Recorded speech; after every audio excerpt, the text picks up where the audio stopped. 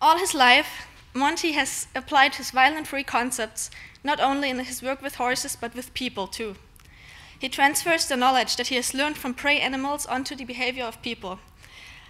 This started out with 47 foster children that he has raised beside his 3 biological children together with his wife Pat. Today he is working with PTSD, post-traumatic stress disorder patients, mostly veterans from Afghanistan and Iraq, to help them heal. He shows managers and leaders of Fortune 500 companies and non-profit organizations how to better cooperate with their associates. And not to forget, he is teaching his horse training students of Join Up International all around the world. Monty Roberts' goal is to leave the world a better place for horses and for people too. Welcome him for his speech and a discussion round, to which I invite you to participate actively.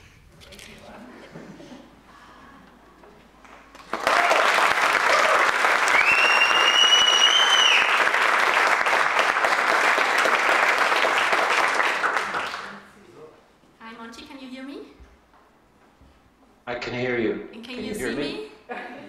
I can see you too. Great. Then I will turn the computer around and then you can start. Okay? Yes?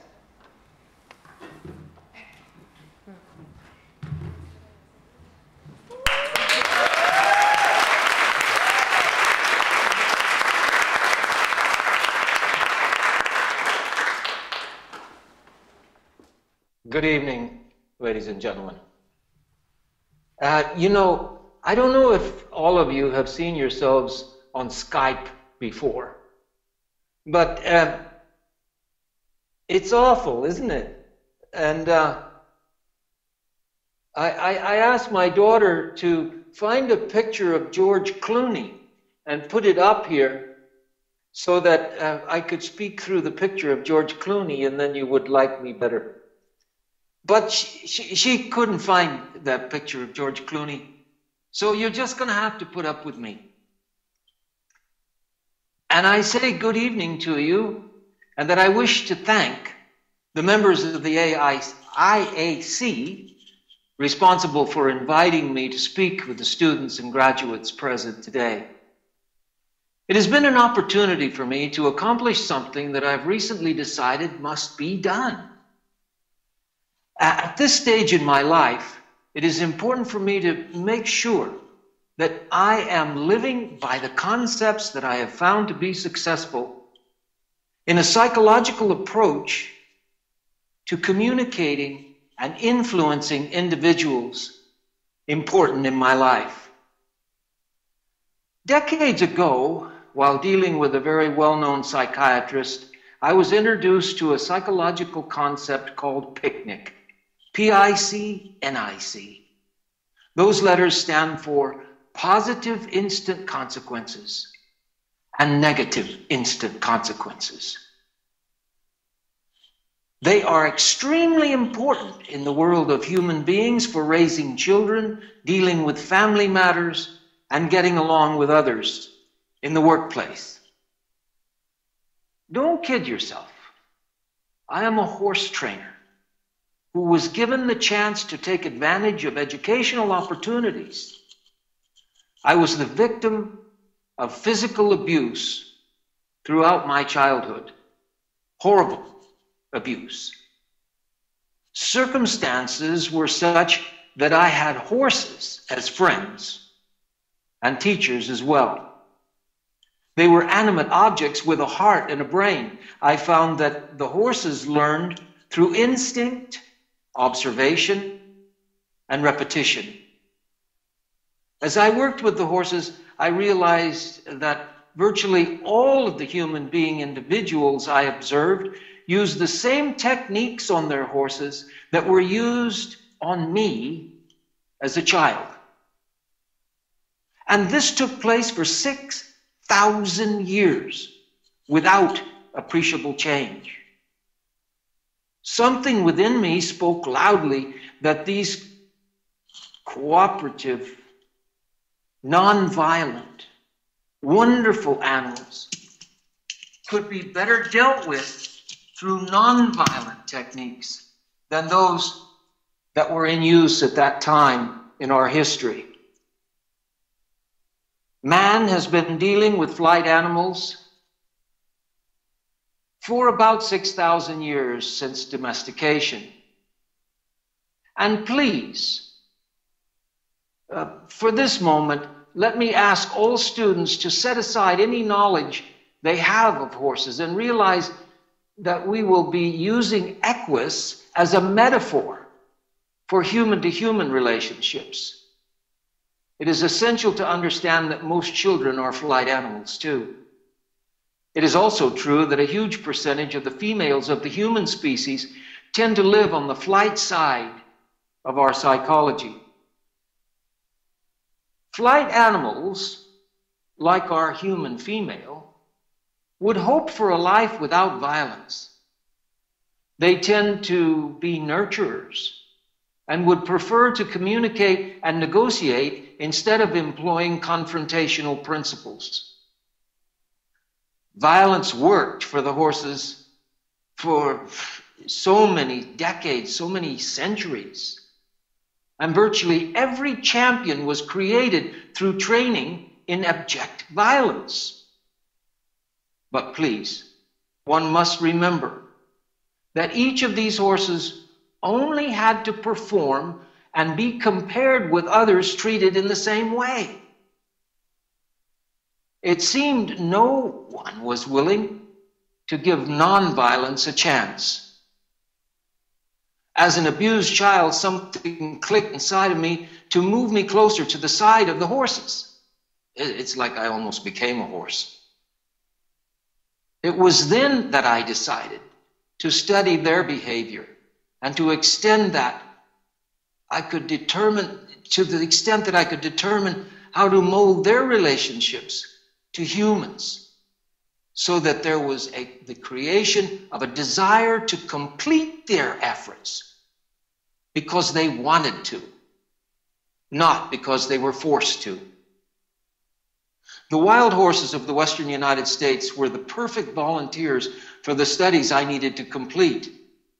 Mind you, I didn't know I needed to complete these studies. It was inside of me somewhere because of my childhood abuse.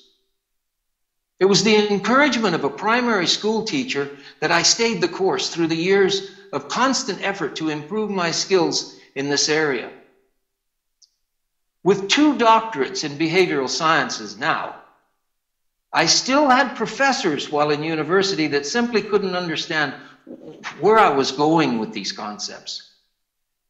Since my first book, however, there has been a global shift away from violence in the training of flight animals and people too.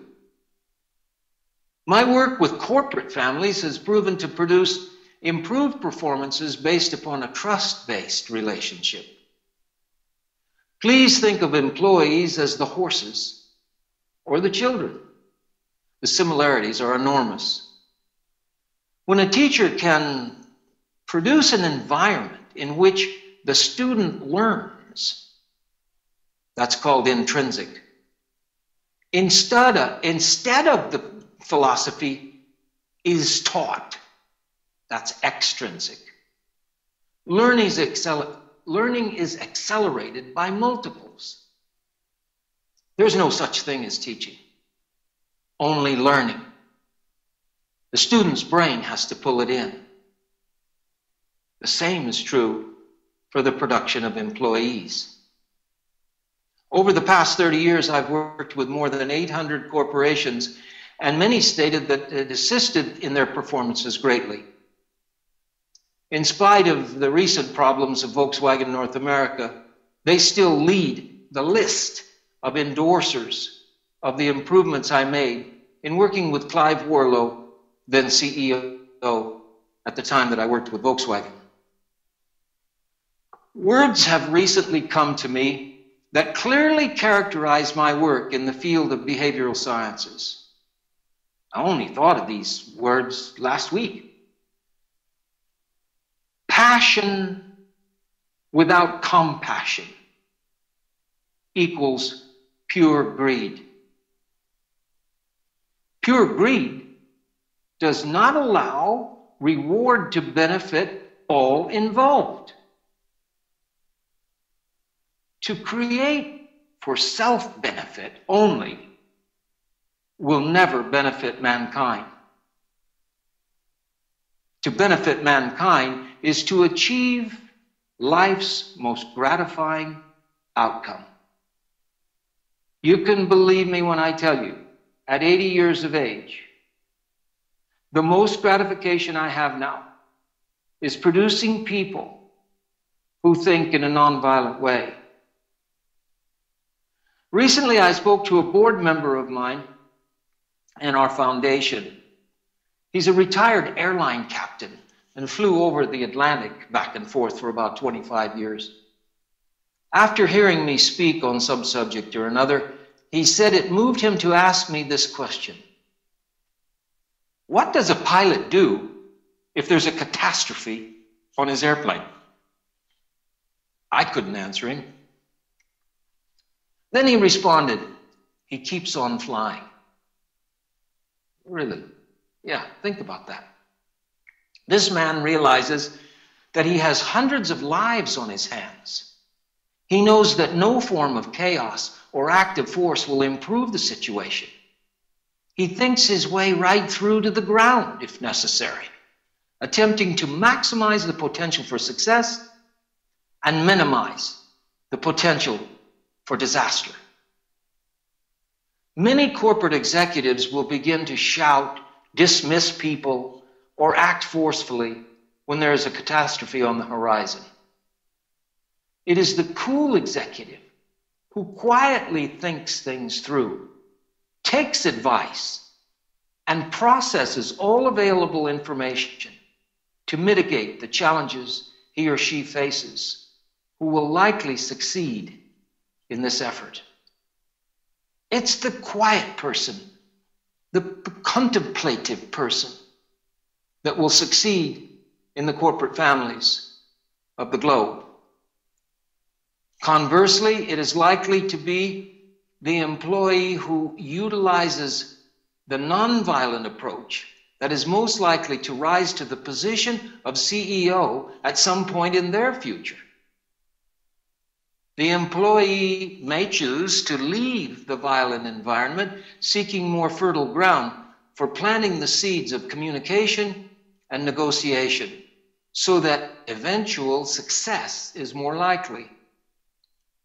One will often meet employees who have moved repeatedly from one company to another, stating that they just couldn't stand to work with the people they were with.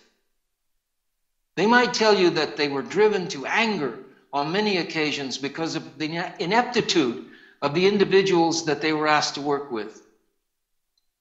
One needs to take a breath, sit back, and study the experience of this employee to be sure that they were justified.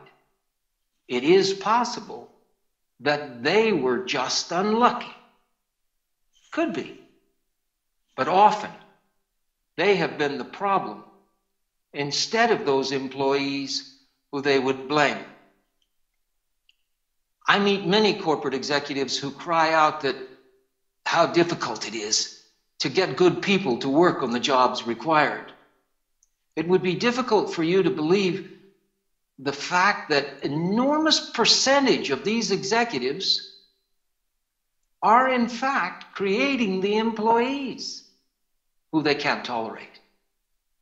They do this by utilizing techniques that are demanding and forceful, and consistently forget the positive instant consequences, the congratulations they might give, but tend to always remember to give the negative instant consequences, forgetting the positive. That will create an employee who is untenable and generally will move on. Those of you who intend to work strictly in the world of human beings will be happy to note that through the use of human languages, one can communicate the positives and the negatives with clearly understandable words.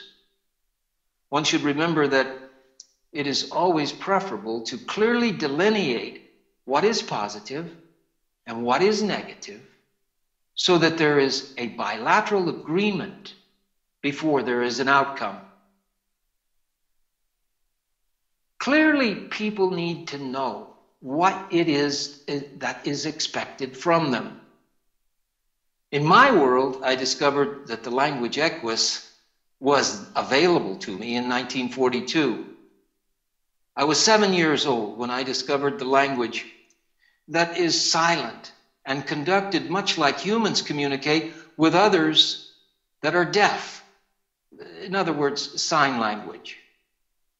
Horses needed to be silent in the wild so as not to call on the predators that might do them in. In these areas where they lived, there were plenty of predators. The world came down on me. My father rejected my statements and beat me for it, saying that I was possessed by the devil. That was about 73 years ago, when these theories I have on equus, the language, are still being widely accepted globally now. But in those early years, they were rejected repeatedly and forcefully. There are still many critics out there who would indicate that my concepts on human-horse communication are unbelievable and not true. It is true, however, that the World Book Encyclopedia and Britannica, too, are moving to agree with my theories on this subject. All this in mind, I will never live to see the day when we can, on the moment, explain to a horse what is positive and what is negative, in words, that is.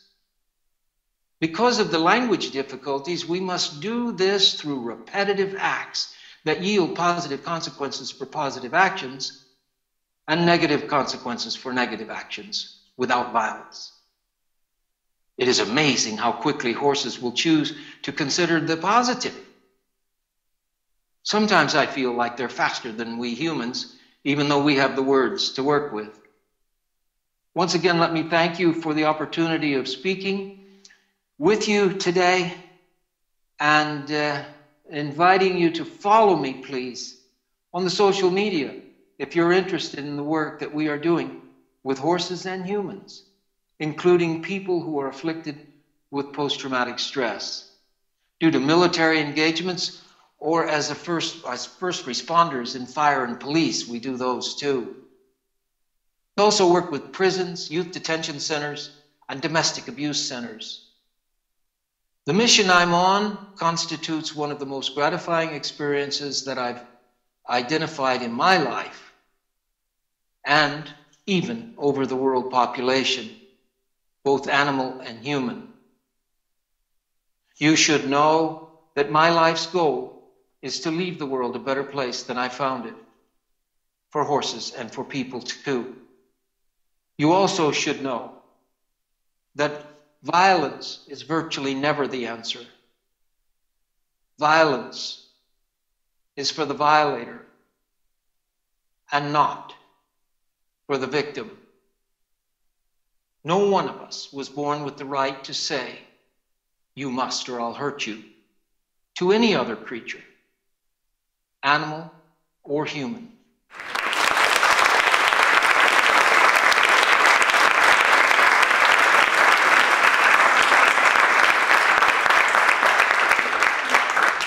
My name is Askin Blunk. I'm talking on behalf of the whole organizing team, namely Dietmar Ernst, Jutta Schnell, and all the coordinators here, to give you a very warm thank you for all your contribution here.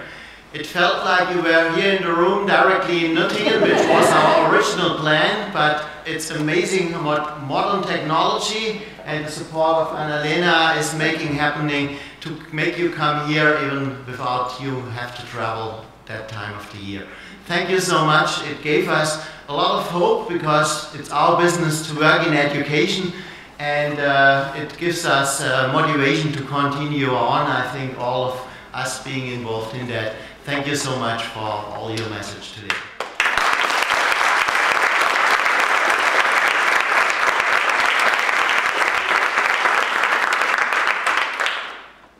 Thank you for having me. and realize that we would love to have communication from you as individuals, and Annalena can give you email addresses and that sort of thing so that you can come through and be a part of our family of almost 400,000 now friends on Facebook.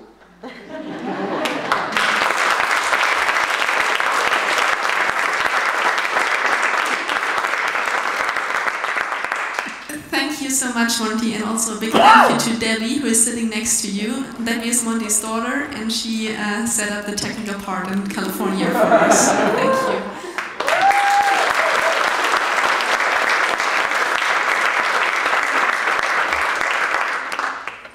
I wanted you to tell them that I set up the technical part. I'm sorry. They would never believe it. Have a great day, Monty. You too, Annalena. My love to everybody there. Thank you.